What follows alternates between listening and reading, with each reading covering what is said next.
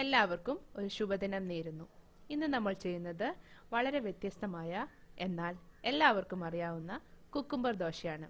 ഇതിനാവശ്യമായ ചേരുവകൾ: തേങ്ങ ചിരവിയത് 1/2 കപ്പ്, ഒരു പകുതി കുക്കുംബർ ചെറുതായി മുറിച്ചത്, ആവശ്യത്തിന് ഉപ്പ്, 2-3 മണിക്കൂർ കുതിർത്ത് കഴുകി വൃത്തിയാക്കിയ പച്ചരി 1/2 കപ്പ്, 2 പച്ചമുളക്. ഇത് തികച്ചും ഓപ്ഷണലാണ്. ഒരു സ്പൈസി ടേസ്റ്റ് ഇഷ്ടമുള്ളവർ മാത്രം ഇത് ആഡ് ചെയ്താൽ മതി.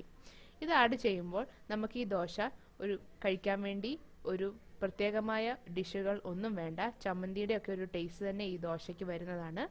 ഇനി നമുക്ക് ഒരു മിക്സിയുടെ ജാറിലേക്ക് നമ്മൾ ചെറുതായി മുറിച്ച കുക്കുംബറിന് തൊലി കളയേണ്ട ആവശ്യമൊന്നുമില്ല.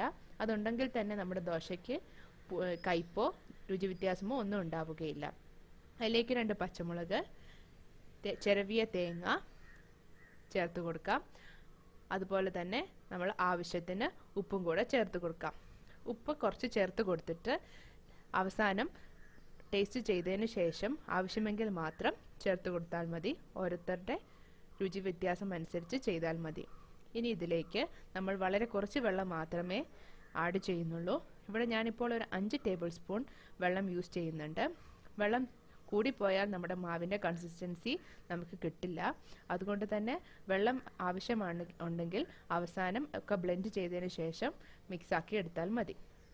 ഇനി നമുക്ക് ഇത് അരച്ചെടുക്കാം. ഇങ്ങനെ തന്നെ നമ്മുടെ പച്ചരിയും ലേശം വെള്ളം ചേർത്തിട്ട് അരച്ചെടുത്തിട്ട് രണ്ടും കൂടെ മിക്സാക്കി ഒരു ദോശ മാവിൻ്റെ കൺസിസ്റ്റൻസി ആക്കിയെടുക്കുക. ഒരുപാട് തിക്കുമല്ല ഒരുപാട് ലൂസുമല്ല എന്നുള്ളൊരു കൺസിസ്റ്റൻസിയിൽ എടുക്കണം. എന്നിട്ട് നമുക്ക് ദോശ ചുട്ടെടുക്കാം. ഇതിൽ എണ്ണയോ നെയ്യോ തടവി 2 മിനിറ്റ് വേവിച്ചതിന് ശേഷം സെർവ് ചെയ്യാം.